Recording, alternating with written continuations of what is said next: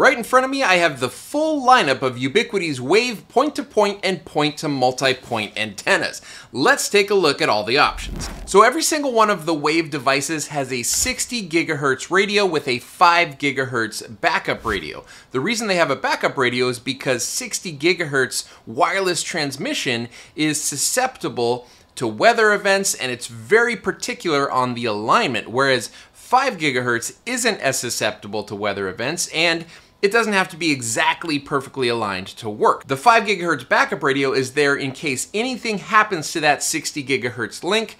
The 5 gigahertz link kicks in. Now, as far as speeds, when you are operating in 60 gigahertz, you can expect about a gigabit or more across the wireless link. But when you're using the 5 gigahertz backup radio, you're probably going to be in the 200 to 400 megabit range. And these are all outdoor devices that are made to be placed directly outside in the elements. So let's start with this one here. This is the Wave Pico. This is a point-to-point access point. The price is $179 and the range is about 1.3 kilometers or 0.8 miles. And when I say the range, I mean the line of sight range. All of these require line of sight to make that connection. Moving up to the Wave Nano, this is $279, but it'll get you 5 kilometers of range or about 3 miles of range.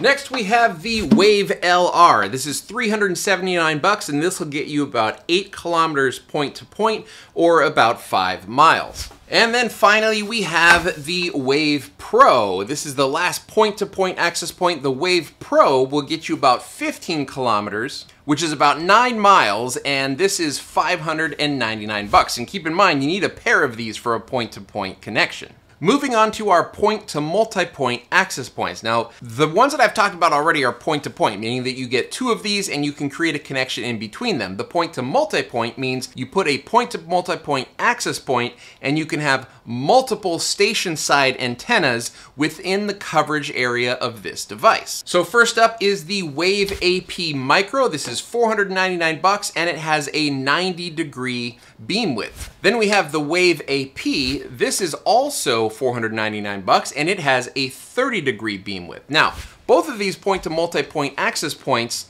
are $499. This one's 90 degrees, this one's 30 degrees. The difference is that the 30-degree antenna can shoot its signal a lot further or pick up signals from a lot further away than the 90-degree one can. All right, so there you go, a quick look at Ubiquiti's lineup of Wave point-to-point and point-to-multipoint access points.